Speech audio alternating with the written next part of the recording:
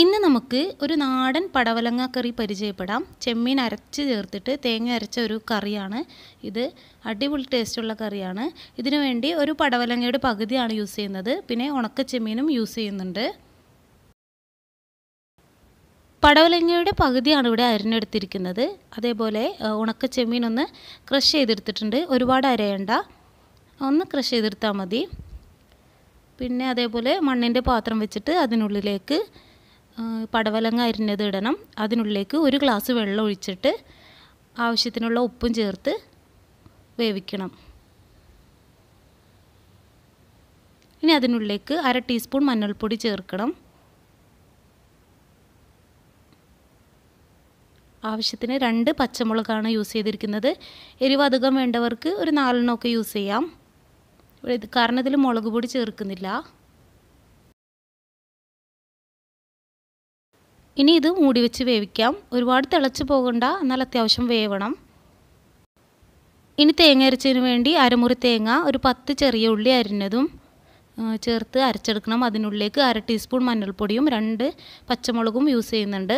അത് അടിച്ചെടുത്തതാണിത് മിക്സിയിൽ. ഇനി തിളച്ച പടവലങ്ങയിലേക്ക് അരച്ച ചെമ്മീൻ ചേർത്തിട്ട് നല്ലപോലെ ഇളക്കി കൊടുക്കണം. എന്നിട്ട് ഒന്നുകൂടി മൂടി വെച്ച് വേവിക്കണം.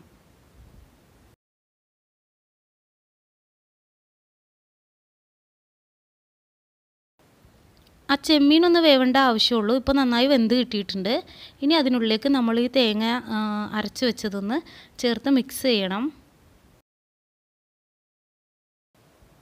അതിനുള്ളിലേക്ക് ഒരു 1/2 ഗ്ലാസ് വെള്ളവും കൂടി ചേർത്തിട്ട് ഒന്നുകൂടി വെള്ളം ഒഴിച്ചിട്ട് നല്ലപോലെ യോജിപ്പിക്കണം.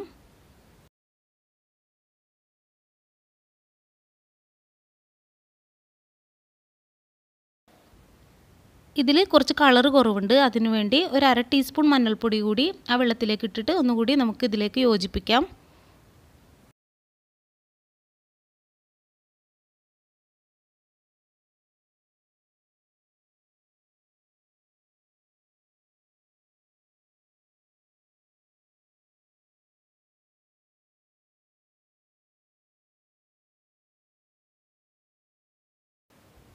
ഇതിങ്ങനെ തിളക്കേണ്ട കാര്യമില്ല. ഒരു ചെറിയ തിള വരുമ്പോഴത്തേക്കും ഒന്ന് ഓഫ് ചെയ്തിടാം. ഇനി നമുക്ക് അതിനുള്ളിലേക്ക് താളിച്ചൊഴിക്കണം. അതിനായിട്ട് 1 ടേബിൾ സ്പൂൺ വെളിച്ചെണ്ണയാണ് യൂസ് ചെയ്തിരിക്കുന്നത്. അതിനുള്ളിൽ നിങ്ങൾക്ക് എത്രയാണ് ആവശ്യമുള്ളത് അത്രയും കടുക് ഇടണം.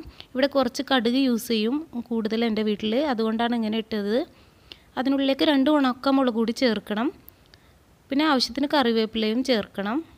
എന്നിട്ട് നല്ലപോലെ മിക്സ് ചെയ്തിട്ട് ഈ കറിയിലുള്ളിലേക്ക് ഒഴിക്കണം.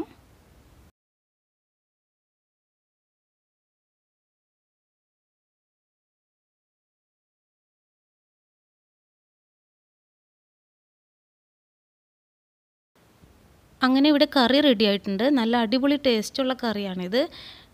കുട്ടികൾക്കൊക്കെ നന്നായിട്ട് ഇഷ്ടപ്പെടും. നോൺ വെജ് ഇഷ്ടപ്പെടുന്നവർക്ക് ഇത് മാത്രം മതി, വേറെ ഒരു കറിയുടെ ആവശ്യമില്ല. മസ്റ്റായിട്ട് എല്ലാവരും ഇതൊന്ന് ട്രൈ ചെയ്ത് നോക്കണം. നല്ല ടേസ്റ്റുള്ള കറിയാണ്.